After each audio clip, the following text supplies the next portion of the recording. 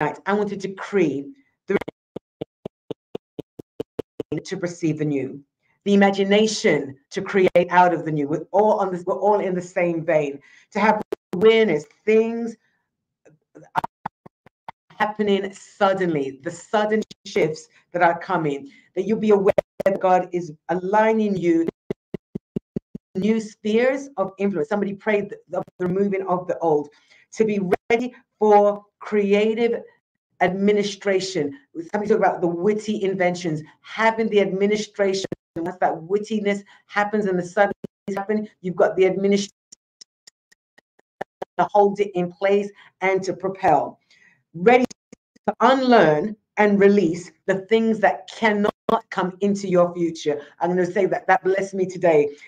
Ready to unlearn and release the things that cannot come with you into your future.